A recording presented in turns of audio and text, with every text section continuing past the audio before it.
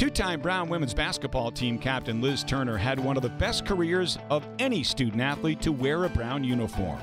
Her all-around talents helped her rank in the top 10 of 14 different statistical categories when she graduated in 1998. As a senior, she became the first player in Ivy League history for both men and women to amass at least 1,000 points, 500 rebounds, 250 assists, 150 steals, and 100 point field goals in a career. A two-time first-team All-Ivy player, Liz was also a standout in the classroom, where she earned first-team Academic All-District 1 honors, as well as being named Academic All-Ivy on 2 occasions. In addition to being named unanimous first-team All-Ivy as a senior, Turner was named Team MVP and was a two-time winner of Ivy League Player of the Year.